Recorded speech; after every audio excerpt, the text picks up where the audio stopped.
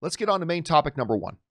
And our first main topic today gets submitted to us by Storm Johnson, who writes, I saw that the DC Fandome, interesting name, guest list was released a couple of days ago, and I noticed that Ezra Miller's name was unsurprisingly on the list. However, what is surprising to me is that there has still been absolutely no word from both Ezra or Warner Brothers regarding the infamous video released a few months ago of him choking a female fan to the ground, which was confirmed to be real by Variety.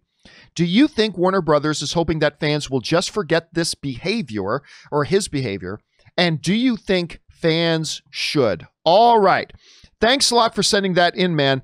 And yeah, listen, there is no doubt that this whole thing about Ezra Miller has kind of become an issue. And it's certainly an issue for somebody like me. And I'll go into why it is an issue for somebody like me.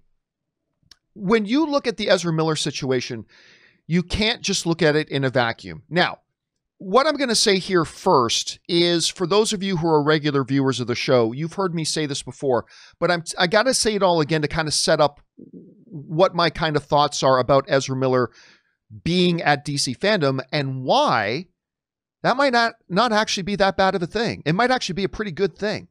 And we'll get to that in just a second. So let's talk about this for a second. Let's set the context of this and why it is a problem for some people, including me to a degree. So let's remember the history of this. On April 5th, Ezra Miller gets caught on video physically choking a girl and taking her to the ground. Now, Rob, you remember this. When the first day that came out, I was like, oh, come on, guys. This is clearly a joke. It's clearly a joke. Oh, then all the reports came. No, it wasn't a joke. There was actually an altercation, and he actually did take a girl to the ground, and that kind of changed the thing of it. Fast forward now just a couple of months. On June 8th, old tweets from the Flash co-star Hartley Sawyer resurfaced about tweets he had put out 5, 7, 8 years ago, whatever. So we have two stars of two different Warner Brothers properties in let's say, compromising situations. What was the result of the Hartley Sawyer situation, of old tweets resurfacing? He was instantly fired, right? Instantly fired. Castmates quickly came out to condemn him. He was instantly shuttered away, gone, even though he apologized. And that's fine. And listen, I have no problem that Warner Brothers decided to fire him. We've covered this ground before, right? I would have been cool with it if they addressed the situation and they worked with him and they kept him on. I have no problem with it that they decided for their company, this is not consistent with our values as a company, and they decided to part ways with him. However they decided to manage that, I was generally okay with. It would have been nice to see them take a little bit more of an understanding, because I'm not defending the stuff he tweeted in any regard. What he tweeted was really stupid. But it would have been nice to see him say, hey, we addressed this. We're going to take some disciplinary action. We're going to get him some help to talk about, anger management or how he deals with things like this. But we're going to move forward with him. We don't feel this is fireable. But they did, and fine. That was their choice. I have no problem with it. I have no problem with any way they would have gone. What is a little bit concerning, though, is when you look at the contrast in the results of the Ezra Miller situation. Caught on video, physically choking a woman and taking her to the ground. In the result of tweets, it resulted in instantly fired. In the result of Ezra Miller, the result was nothing. The result was silence. That was the result. Now, I am not saying that Warner Brothers should have fired Ezra Miller. I'm not saying they should have done this or done that or done whatever. Whatever they kind of wanted to do is fine. Where I get concerned is when you see a massive contrast between the result of a guy on camera, one of your big stars, out at a nightclub during a pandemic, not being able to restrain himself and having a female fan who's laughing at him, choking her and taking her to ground, versus a guy who wrote some tweets about 5 to 6, 7 years ago and he got instantly fired. I just thought there was a hypocrisy and at best an inconsistency. I thought at best there was an inconsistency in those situations. Now, you guys have heard me talk about that before. I've already gone in depth about that, so we don't need to go into that any further. But that's setting the stage. So now we come to DC Fandome coming out, and they have Ezra Miller is going to be there. I've had a number of you guys write to me really concerned about this, saying, why are they bringing Ezra Miller in? The guy just, he choked him. They didn't do anything about it. They're still not addressing it. They're playing ignorant. They're sticking their heads in the sand. They just hope that it just goes away, blah, blah, while they fired another guy for tweets. And yeah, that does look a little concerning. But Rob, I want to suggest that this might actually be a really good thing for Warner Brothers, for Ezra Miller, and for the fans. Because when you look at this situation, look who else is not going to be at DC Fandome. Jason Momoa is not going to be there, right? You've got, I believe, obviously we talked about the Henry Cavill thing, although we think he will be there, but officially he's not going to be there. Ben Affleck isn't going to be there. I mean, a lot of big names. So think of it this way. Warner Brothers could have easily not had Ezra Miller on there, and it wouldn't have looked suspicious at all.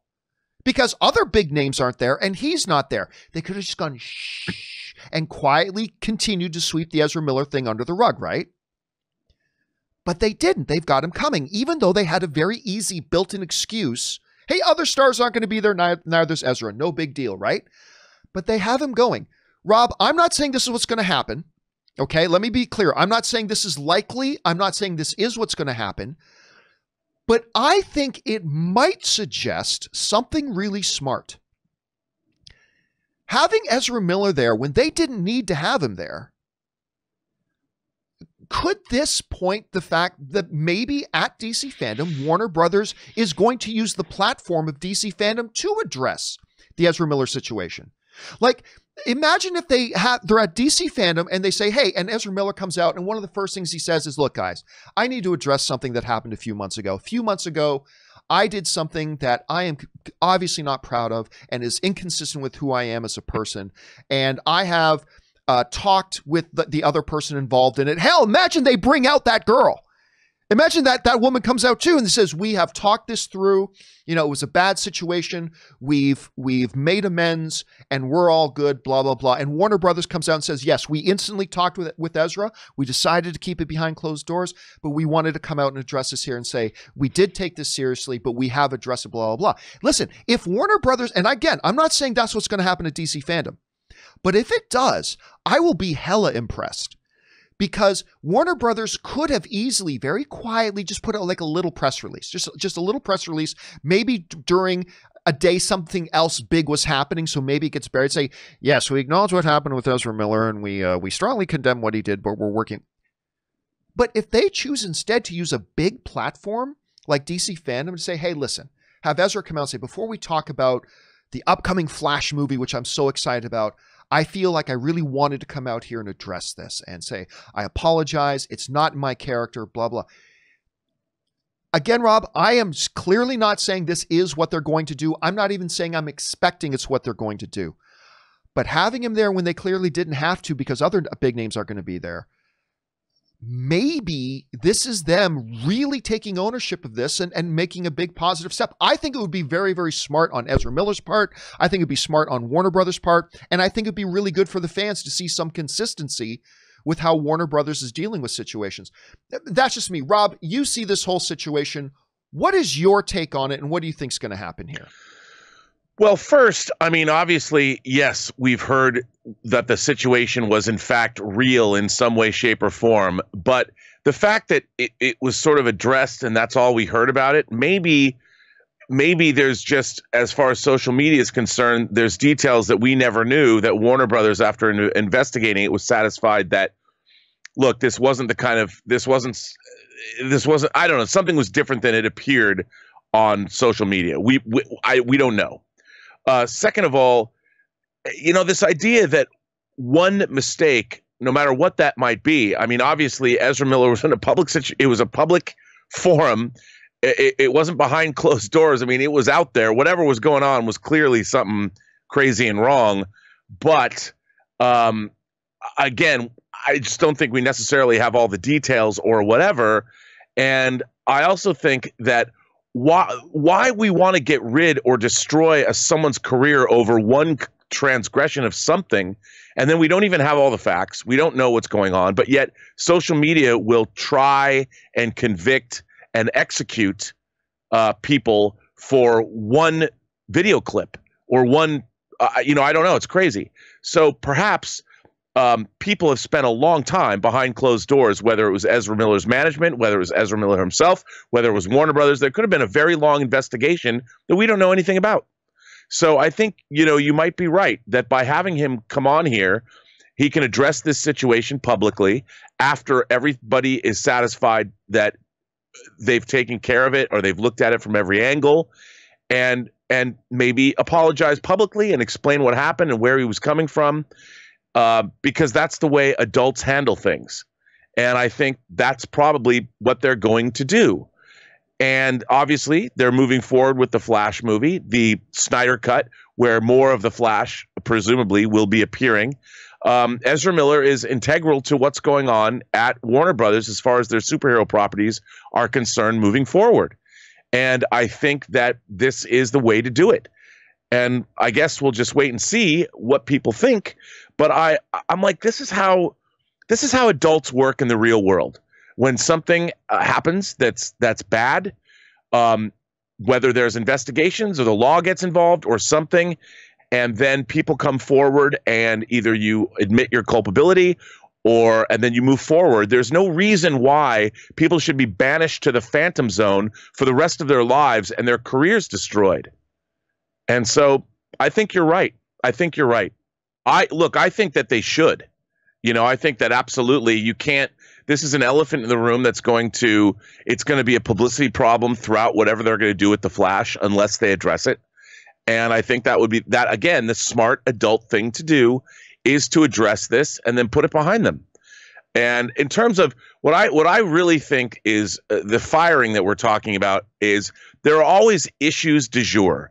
The transgressions that are now first and foremost, depending on what they are, racism, sexism, phobias of many different kinds, whatever the issue du jour is. And if that issue is the forefront and you transgress against that issue, the punishment is harsh, severe, and very quick. And I think in the case of those tweets, that's where we were at. I mean, look, we live in a society where we need to start learning that people make mistakes. And if you're going to condemn somebody for something they said or did 10 years ago and not look at them where they're at now, you're not allowing anybody to grow and change and mature and learn anything. And that's where we're at. And we're in a really difficult, I think, immature part of our evolution as people. And it's in this social media era that we are so quick to judge and condemn. And I'm like, how did we become that way? Because all of us, John, have done things in the past that we're not proud of. And I'm just glad social media and people didn't have phones and Twitter and all of that when I was a smaller child. Because, man, when I was in high school and junior high and even college, I did some really stupid shit. And it just wasn't recorded for posterity. And I just think we need to grow up as a society. We need to be able to realize that people, they have to be given time to grow and change, man. Otherwise, what are we going to do? Every one of us is going to wind up in a stockade, condemned. Like a lot of people don't realize, and what they don't take into consideration, to your point, is the fact that, the only difference between some of these celebrity people is that the general public doesn't care what's in your social media feed 10 years ago. The general public doesn't care what's in my social media feed 10 years ago. Because if they were as interested, the crap they would find on you and the crap they would find on me. I mean, it would would not be favorable for anybody. You know what I'm saying? And so I don't know. Again, I just all I've asked from Warner Brothers or any company for that matter is show a little consistency with how you're going to deal with it. That's Agreed. all. Just show some consistency, and we'll see if DC Fandome becomes a platform that they choose to exhibit some of that consistency, or whether they continue to play the game of let's pretend none of this ever happened. I don't know. We're going to have to wait and see. Question is, guys, what do you think is going to happen to DC Fandome with Ezra Miller? I'm actually suspecting, although I'm not saying put any money on it, I'm suspecting they might use this big platform to address it, in which case I would think that would be pretty damn big of them to do. But I don't know, maybe not. What do you guys think about it? Jump into the comment section below and let me know your thoughts. All right, guys.